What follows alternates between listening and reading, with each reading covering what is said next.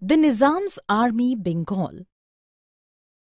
Murshid Quli Khan, the naib or deputy to the governor of Bengal, gradually freed Bengal of Mughal control.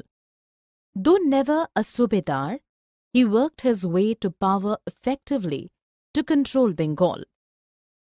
The revenue administration of the state was under his control.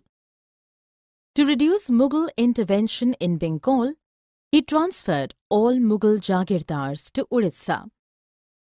He ordered reassessment of the revenues of Bengal and ordered collection of revenue in cash from zamindars. This compelled many small zamindars to borrow money from bankers and money lenders. Those short of resources had to sell their lands to wealthier zamindars. Similarly, to Hyderabad and Awadh, the state and the bankers had close connection in Bengal too, under the rule of Alivardi Khan. Three notable features common to all the three breakaway states were: 1.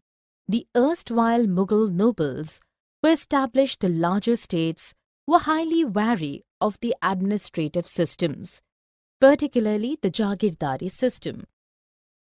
2. They devised their own method of tax collection, which differed from the practice followed by the Mughal rulers. All three states dispensed with the officers of the state and contracted with the revenue farmers for revenue collection. This practice was called Ijaradari. The Mughals disapproved of it. Third, lastly, all three states had developed close relationship with the merchants and bankers. They lent money to the Jagirdars and received land in lieu as security. They appointed their own agents to collect revenue on these lands.